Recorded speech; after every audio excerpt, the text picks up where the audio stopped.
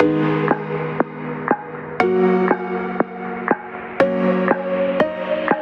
welcome to Excel Highway, your one-stop shop for all your Excel needs. In today's video, I want to share with you a gym workout progress tracker that you can use to track your workouts in the gym.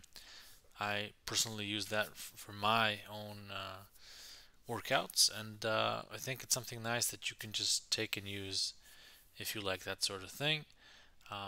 It's based on Google Sheets, so it's free to use and it's unlimited, and it's got a few simple formulas that you can use and just take it from there. If you're new to this channel, then I'm constantly adding content about Excel, Google Sheets, uh, functions, formulas, scripts, nice things that you can use. So make sure you smash that subscribe button so you don't miss out content. And with that said, very simple file, one sheet. Everything is here, nothing very fancy. So here you have the area with the muscle group and the exercises. Each line has its own exercise. Then you have the last workout, which calculates the maximum value of the last exercise. The concept is if you did one of these exercises, then you worked on your specific muscle group. And here's also the name of the muscle group. We're going to use that to flag out the next workout. So each column here has the date where you had that workout, so it doesn't have to be every day. You see it could be random days, and you just key in the weight that you lifted for each exercise.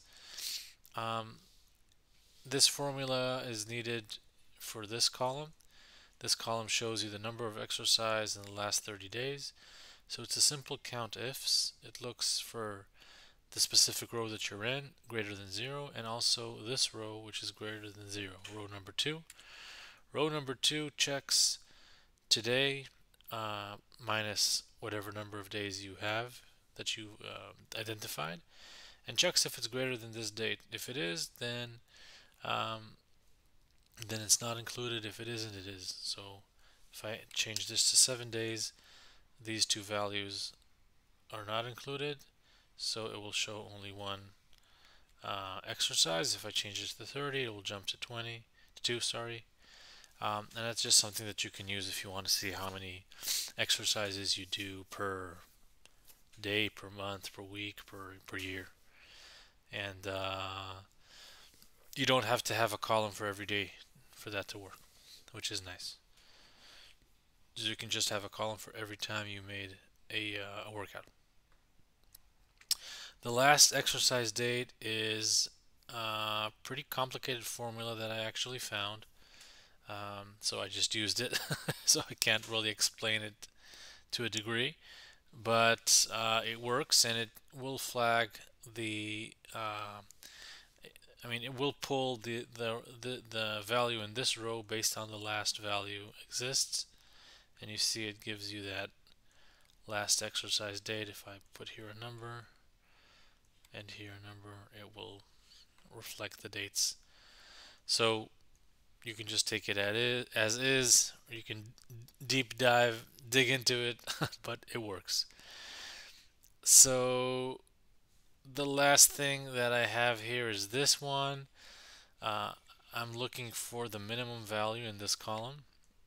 So you see each of them have their own workouts and their own last date, and I'm just always looking for the last date, the maximum value. So I'm basically looking for that value. So I'm trying to find the value, the minimum. Alright, and I'm matching it over here, so I want to find it. And then I'm indexing this column where I have the name of the muscle group beside it. So it's always going to return that value. That's it. Very simple. And of course, if you want to add another date, you just add another date, and copy the formula, and that's it. And then just type in the weights or whatever. And of course, you can use that to track, I don't know, running, swimming, anything that has something that you want to check over time.